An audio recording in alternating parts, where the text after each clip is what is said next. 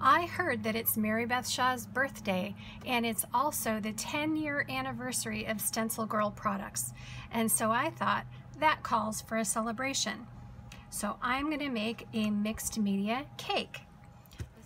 I'm Jennifer Evans with Periwinkle Art Studio, and I have pulled some of my designs of the mid-century modern line of stencils that I designed for StencilGirl products. And the first thing that I'm going to do is create a background on my substrate.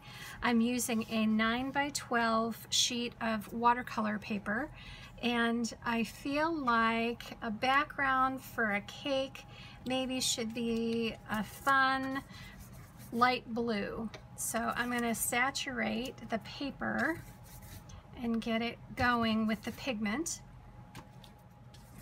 Turquoise is one of my favorite colors, so when we're making a celebration cake, I feel like you got to use your favorites.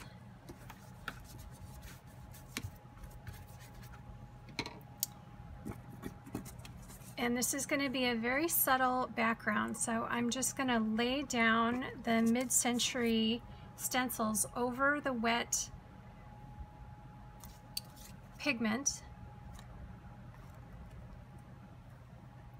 The pigment is going to be drawn to the openings in the stencils. I've saturated the paper, and I'm allowing the pigment to kind of do its thing, and I need something in this area over here.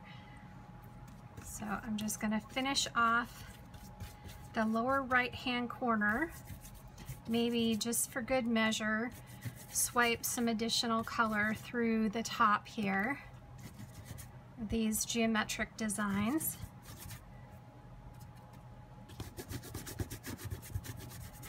And then I'm going to set this aside to dry completely before I remove the stencils. Next, I've pulled out a variety of different types of paper that I'm going to stencil on. I have some music, a sheet from a vintage book, just some different things that I can layer on some color, and I pulled a whole variety of different stencils that I'm going to be working with, and of course a celebratory color palette. So I'm going to get to work here layering some fun colors to make the layers of the cake.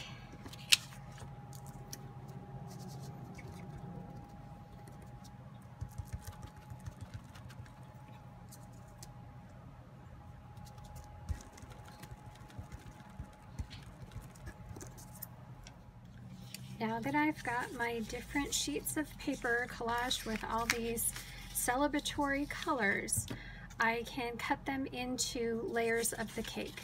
So let's see how the background did.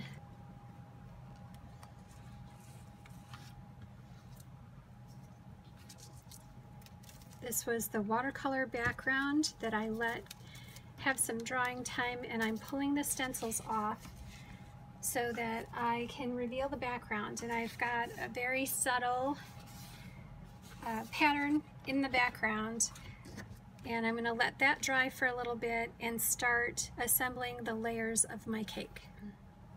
Now, this is going to be a very tall cake with 4 layers, which I'm going to tack down using some matte gel. I'm going to get those in place next.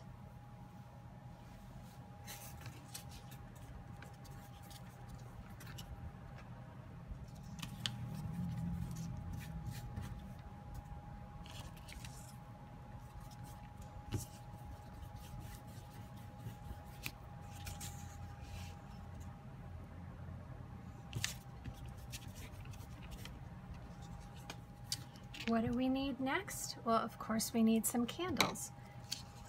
Out of my scraps that I cut, I'm going to make, we'll see if we can fit 10 of them on there. But I could always paint in the flame, and then I'm going to add a pedestal for the cake. I did it, I got 10 candles, so I'm going to go ahead and tack those down next. And I'm going to put these kind of haphazard because some of them are going to be sitting on top of the cake, some of them are going to be overlapping the cake. kind of like they're just having their own party. Because this is a celebration.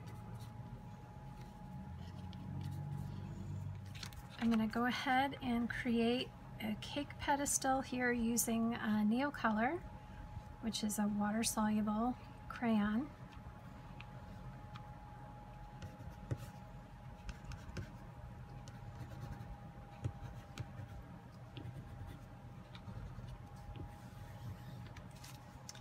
And I can make this look a little bit less like a crayon if I just take brush with water and pull the color around. So it's going to have more of a watercolor effect than the crayon look. Although I do like leaving some of that roughness as part of the design. I do like the contrast of that, but there's my pedestal. Of course, the celebration begins when you light the candles, so I'm going to try to see if these Inktense pencils are going to create a flame up here.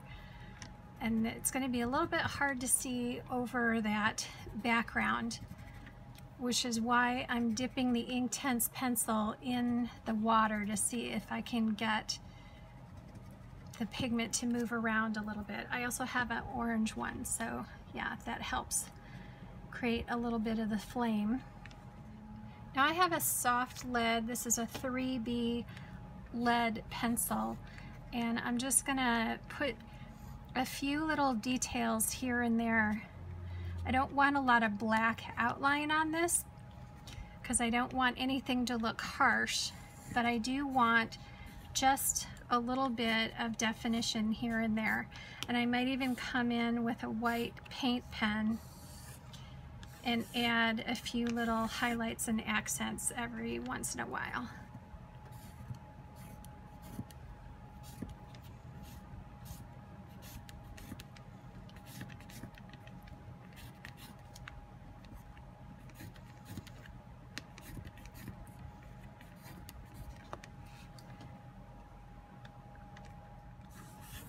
Of course, when we're working with mixed media, I can grab all kinds of materials if I wanted to incorporate lace, doilies, lots of texture, actual texture, but I feel like there's a lot of visual texture going on with the layers of the stencils. So aside from just a few finishing touches, I think that the cake is just about ready for the celebration.